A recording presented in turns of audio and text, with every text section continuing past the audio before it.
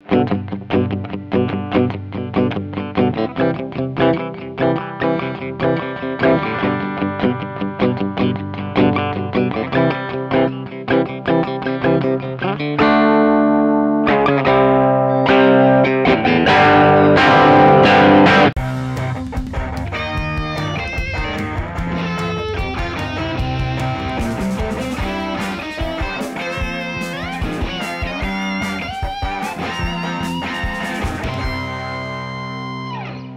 boys and girls, I'm Nick in the States, and right here, right now, we have the Harley Benton DC Junior. Might be called something else. I'll put a label down below, but really, it's a DC Junior. It's their take on a Gibson Les Paul Double Cut Junior, which came out around '58. Single P90, badass knockoff bridge. It's not a swear, it's a Leo Quam badass copy. Single volume, single tone, no flip switch because there's one pickup. Cool little pickguard.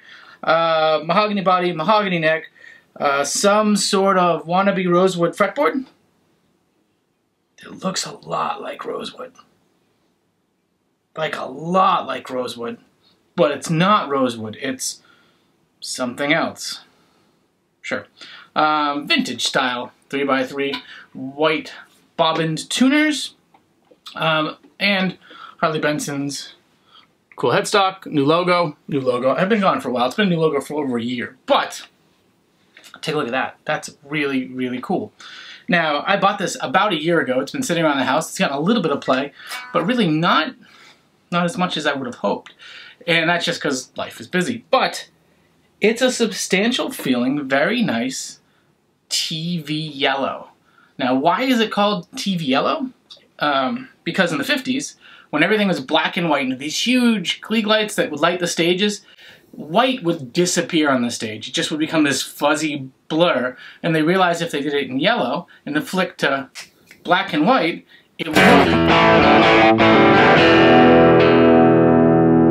look more like white on screen, on TV. It would show up that way. It wouldn't just disappear and wash out. And so that's why TV yellow came to be. And this is a pretty good rendition of TV yellow.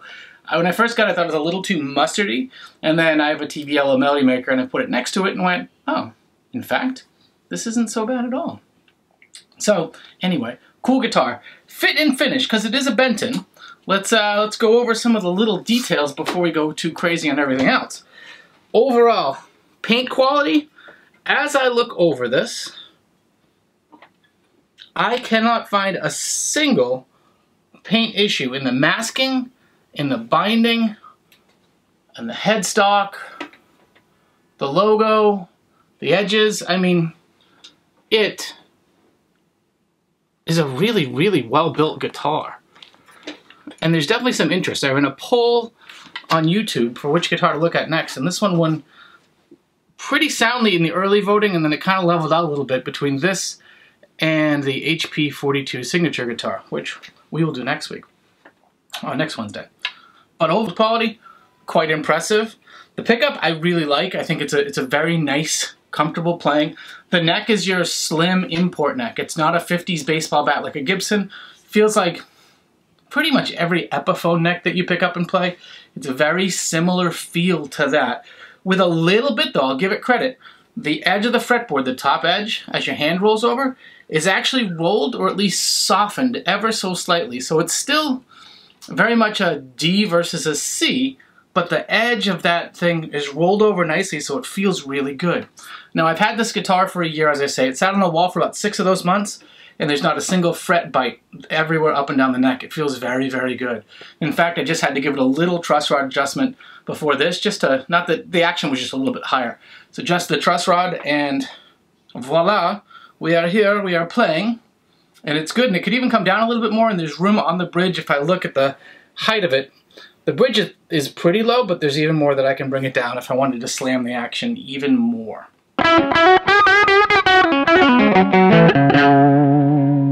One other thing I want to point out is this, the key thing is a badass bridge copy. Why this is better, traditionally back in the day, like in the photo here, Gibson would put a wraparound tailpiece here, and it had no adjustment other than sliding the whole tailpiece back and forth. Now in this case, what you have is individual adjustments for every one of these saddles to bring them forward and back and set intonation. And that way, you're always in tune even as you go up the neck. It's just a ton more flexibility than the old school setup that Gibson had back in the day. And as I said earlier, Leo Kwan was the first company to come out with the badass bridge. And it's really a great thing for kind of maintaining intonation and keeping a guitar properly in tune all the way up the neck. Overall though, very, very cool, very neat guitar, and excellent for the money. Put the price down below.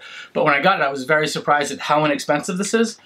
From a substance perspective, it's 8 pounds-ish, so not a lightweight, but not a backbreaker. It just feels like a substantial piece. I really like this guitar a lot. Its only real negative to me is the Les Paul double cut body is really a shallower, smaller footprint body. So when you pick it up and play it, it sometimes feels a little small, like you're playing a fiddle. For a point of reference, here is a gold top Les Paul copy. And what you can see when you go between the two is, the Les Paul is just a bigger, more substantial thing in every dimension. And it just can sometimes make this feel small. But it's fun. Guitars like this, I think you've seen, Billy Joe is probably the most famous one, playing a guitar very much like it is, that now go for $1,800, $2,000 used on like eBay and Reverb, whereas this is a tenth the price. Not to say it's equal to the guitar, but this is a really good playing, substantial guitar. The Roswell pickup in it I think is great. It's not the growliest, highest output P90. And let me know in the comments if you guys are interested. What I can do too is I'll do a second video and I can compare this to a Real Deal 68 Gibson SG Junior. Same amount of wood, basically, with a Real Deal original Gibson one, and we can kind of do an A-B tone test back and forth. Let me know if you'd be interested in that. Comment down below. Don't forget to like, subscribe, click the little belly thing. More videos on the regular, at least a couple times a week, hopefully a few times a week, as we all have some free time. Let's rip through some tones, shall we? As always, we're going from guitar into a Kemper, handful of patches that I kind of cycle through on the floor. From the Kemper into a Behringer Euphoria, which I really like. This is the UMC 404 HD. From there into Logic on my Mac. That's it, nice and simple.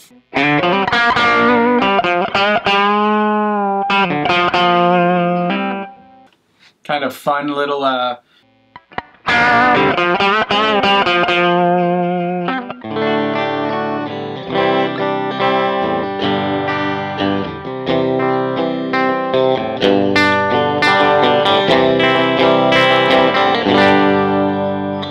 which is nice. Jangly, bridge, single coil pickup kind of tones. If I roll the tone off just a little bit,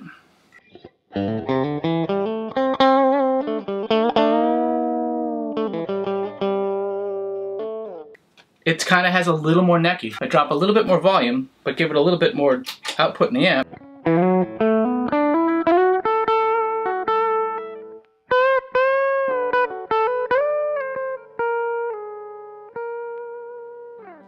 It still gives you some bridgy tones. But then when you want to get evil, so that way you just roll off volume, roll off tone when you're playing in clean sections, and when you got a solo or go nutty, just crank them up in the same setting.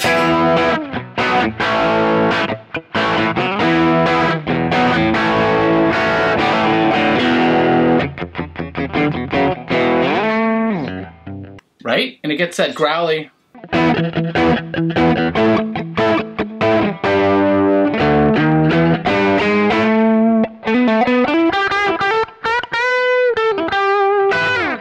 If you noise gated the hell out of it, you could get away with really like higher gain stuff. But the problem is these are single coil pickups.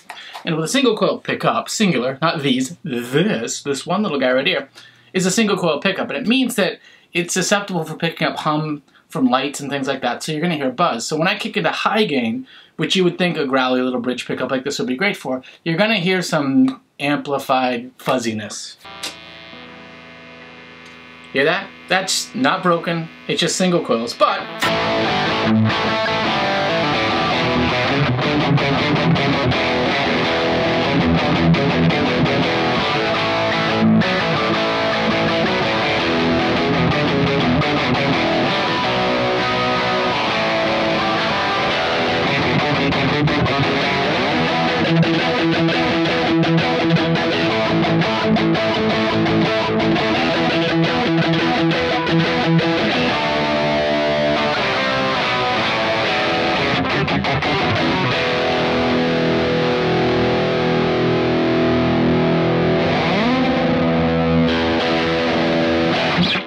nice little ripper though.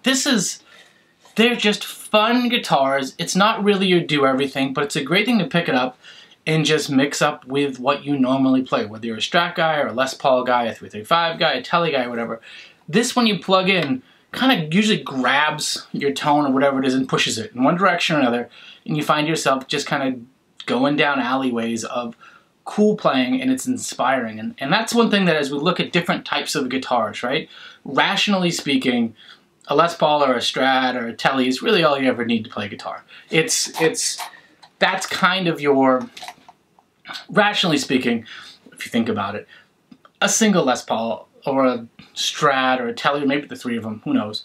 It's really all you ever need as a player, right? Plug that in with modern technology and modern EQs and things, you can get almost every possible tone out of one of those guitars. But what you forget about that is when you pick up something like this, it's a different formula. It's growlier, it's single pickup, it makes you work a little harder. What happens sometimes is it's inspiring, and you find new ways and new things to play out of it. Now, overall, it's not the most capable guitar, but you see people like Keith Urban and Billy Joe, as we said before, and other guys, Leslie West, Mountain, all these things, play juniors in one variety or another and get a tremendous amount of soul and tone out of them in certain genres of music. And I think that's really, the key is, it's finding the match of what you want to play, what the guitar wants to give you, maybe the amp and everything you've got going on there, and a little bit of talent, and there you go, there you have it. So overall though, fit and finish, out of the box experience, I've done nothing to this other than adjust the truss rod after close to a year of ownership. It rips, it's not the highest output, growliest P90.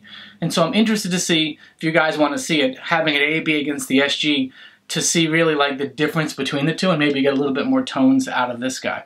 But I wanted to get this video out today, show you guys this bad boy. There's a link down below to Thomann, you can take a look at it. I do link referral. If you buy something from there, I get a little bit, just truth and stuff. With that said, I paid for the guitar with my own money, full price, paid to get it shipped here.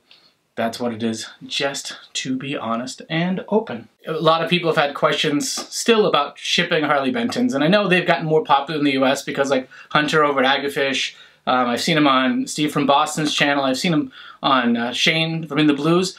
Everyone's been getting these, and Tomann's been doing an awesome job of kind of sending them out and getting people to help get the word out. My experience in shipping to the States is, if it isn't around Christmas time, I usually get it here somewhere between 2 and 3 weeks. Costs 30 euro, which is, or maybe 32 euro now. So figure 35 to $40 to ship one, or the same 35 or 40 to ship 3 guitars at the same time to the US. Get a buddy or two, go in, get your shipping costs down. They ship DHL, and then DHL usually will hand off to US Postal Service for local delivery. If you're in a city, DHL sometimes brings it right to you. At my office, DHL does it. At my house, it ends up being USPS. So as I said, 2 to 3 weeks it's coming. Christmas time, it may take a little longer, but they get the things out really, really well. And so that's my experience. One more caveat, and because you're dealing with an overseas vendor, it costs you more than 30 bucks to ship it back. So if you have an issue, the most likely remedy they're going to give you is some sort of credit to offset a portion of the guitar. And this is just because it's going to cost you 100 bucks to send the guitar back to Germany. Maybe more. And so they really want to make something work that way. It does mean that some people will get really upset and unhappy when something's wrong and they can't make good on it, and it becomes an issue. So I want to make sure that everybody's aware when buying a Harley Benton from overseas, like I am, there can be some challenges. In Europe, it seems like the easiest return policy ever. And so that's super, super cool for you guys. But I just want to make sure that people know, because I've been in forums where people go on absolute tirades because a tuner was crooked and they couldn't somehow send the guitar back. Real problems. Everyone's mileage may vary, but I think at this price range, there's a little bit of risk to get a whole lot of reward in most cases. I've tried to figure out, this might be, with the 2 other ones that I have here that you haven't seen on the channel, the 30th Harley Benton that's gone through my hands. And I've had probably 2 duds in the 30. For guitars that cost under $300, almost all of them with one exception, you're never going to get that. You really aren't. So my experience, your mileage may vary, but I want to just share that knowledge because I have touched a lot of these, and especially in the States, Australia, other parts of the world, this is a sight unseen purchase. You haven't walked into a music store and played one of these. So wanted to share that piece of information. With that, I've probably talked too much and played too little, but I'm Nick in the States. I've got more gear than talent. I've got a lot of issues. I'm happy to be here sharing them with you. Take care. Duck the Cloud was Roger for oil change, What Bird popcorn, Toad with yesterday's trend, crab cake, squirrel cake, zipper was not cool to eat for lunch at midnight, party cookie fart sandwich, sludge fart, lady hawk hotness, wet carpet bathing suit, party store fart, menu, Cooper Route 9 Wi-Fi poof!